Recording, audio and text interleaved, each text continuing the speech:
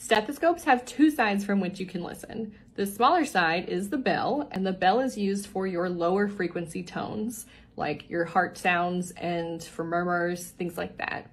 And then your diaphragm, which is the larger side, is used for your higher frequency tones, like lung sounds and bowel sounds. Now you can use either one for blood pressure. It is sometimes recommended, especially for newer learners, that the bell is used for blood pressure. I personally like to use the diaphragm, so it's kind of each your own kind of thing. To use either one, you simply turn it at the end of your stethoscope. It has an audible click usually. I don't know if you guys can hear that, but I turn it to tell my stethoscope which one to turn on, right? And which one to turn off.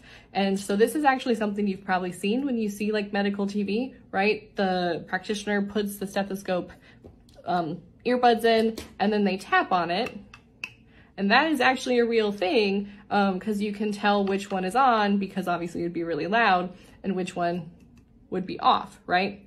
Some stethoscopes now have like a little indent or a colored circle, and that would help like indicate which one is on and which one is off so that you don't have to do the tapping.